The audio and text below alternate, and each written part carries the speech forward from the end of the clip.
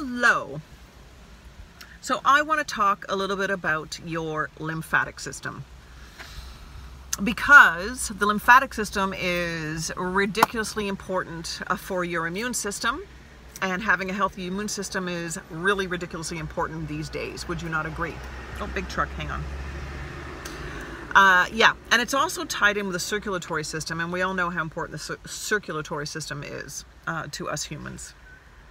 But the lymphatic system isn't one that's particularly glamorous, and it's not one that we really talk about, and we often forget that it even exists, which is kind of weird because it is so incredibly important and does such wonderful things for the immune system and the circulatory system, because it cleans our blood. And the only sort of context that we have with the lymphatic system is when your doctor or your dentist kind of does this little notion here and, and checks to see if there's any swelling. And what they're doing is they're checking to see if any of your lymph nodes, which are these little tiny stations that basically store lymph and kill bacteria, if they're swollen. And if they're swollen, then they're probably clogged and they need a little bit of help, or they're fighting a bacteria of some sort. They're pretty well signs that the lymph is doing something. It's doing its job. So the lymphatic system is all over your body, from the bottom to the top. And the problem is it doesn't have a pump like the circulatory system has our heart, which pumps blood throughout the body. The lymph doesn't have that. So what makes lymph move, which is necessary, or else we do get all clogged up and we get swelled and whatever, is movement. And back in the day, it used to be these, and still is, but we just don't hear about them as much anymore. But I don't know if you remember the wee little trampolines that were all the rage. I don't know, maybe 10, 15 years, maybe even longer. I'm really bad with time. But for a while, little mini trampolines were like in every household. And you would just bounce on them like a mini trampoline, and you would twist on them. And I think there were even exercise classes where, you'd be in a classroom with all people on these little trampolines and doing all these exercises. Well, that was great for the lymph system for sure. It got things moving. They were called rebounders. Did I say that already? The other thing is dry brushing. So getting a dry brush and brushing your skin dry, that's to help get lymph moving. And you kind of have to go up. The lymph goes from the bottom up, so you can imagine how difficult it would be to travel up a body, right? So you would brush up towards the heart, up the legs, up the arms, up towards the heart. So those are two ways, and you can Google those for sure. And as far as like jumping on the trampoline, doing things like jumping jacks or jumping up and down or jogging or even walking for that matter, will help move lymph along. But some of us can't move that well or that quickly or that often. And for those of us that are a little more sedentary or for whatever reason, there are a couple of other things that you can do that I'm going to show you now that will help and help move this lymph along. And again, it's super important. Like, it's a super important part of your body. So to take care of it is very, very valuable. Okay, so it's cleaning the blood, and then it sort of redistributes clean stuff back in the circulatory system. And at different parts of the lymphatic system, there are organs that are actually creating, if not maturing, cells that are extremely important for the immune system, fighting the bad guys. So we need the lymph to move well. Yeah, so the two things that I'm going to offer up are deep breathing and also thymus tapping or thumping, depending on what appeals to you more.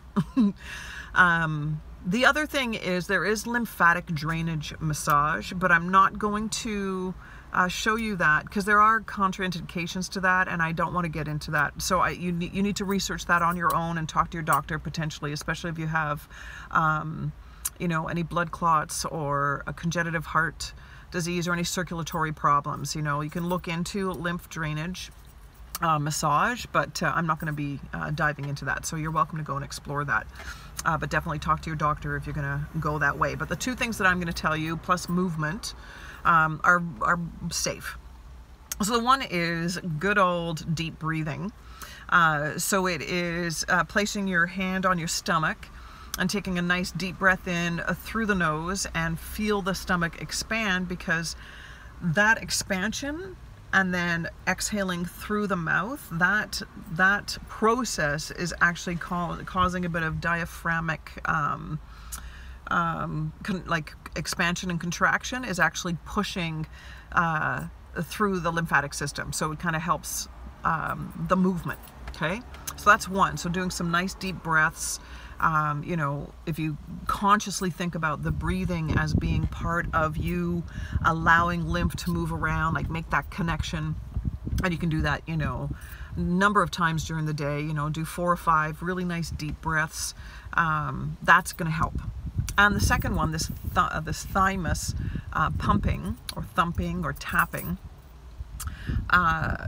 is really, really valuable. Like the thymus, which is located, so your sternum, your breastbone, like just the top part of that bone.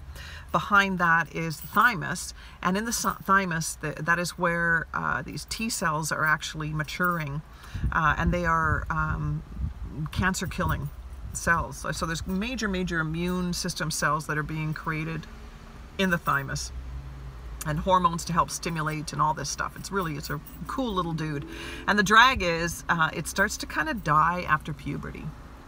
So we're going to sort of give it a little bit of love and let it know that we know it's there. And we're going to do that by thumping. And by the way, there's also, like in energy work, there's a belief that thumping the thymus is actually a way to release fear and to bring energy.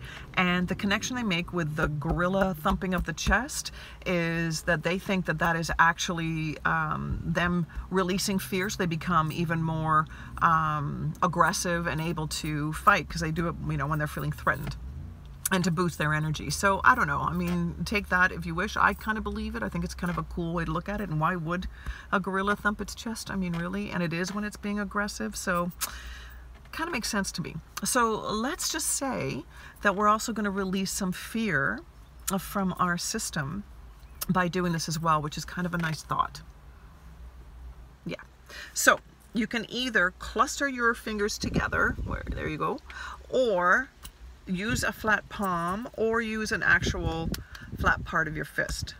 And again, it's kind of like there's that dip of the collarbone, and you're just going down just about, I don't know, what is that, an inch, maybe 2 inches. And you're just going to tap, thump, not super hard, right? We're just kind of going, hey, thymus, I feel you. I hope you're well. Thank you for doing all that you do for me and my immune system. You're awesome. And take a couple of deep breaths while you're doing it, and do, I don't know, like a minute of this. And you can do that, you know, 3 times a day. I do it when I'm in the car, and I was actually doing it, which is why I stopped. I thought I'd share with you, hey, I'm actually, you know, thumping my thymus. I might as well tell these guys about this. So there you have it. So rebounding, if you got one of those little trampolines sitting down in your basement, go for it. Jumping jacks, if you're up for it. A nice brisk walk. You can dry brush, which you can Google and find out what that's all about. There is lymphatic drain massage that you can do to yourself, or actually get it professionally done. But again, there's health issues, so some people aren't to do that, so I don't want to get into it here, but you need to look into that if you wish. And then the deep breathing, the stomach going out and in, to help with the movement of the lymphatic system, and good old gorilla Tarzan stuff. Okay, I think that's it, guys. So go forth and pound on the old thymus, but not too hard. Okay, you're not about to fight. You're not trying to show, you know, your power. You're actually just giving the thymus a little bit of love and attention. All right, okay, I'll talk to you guys later. Bye.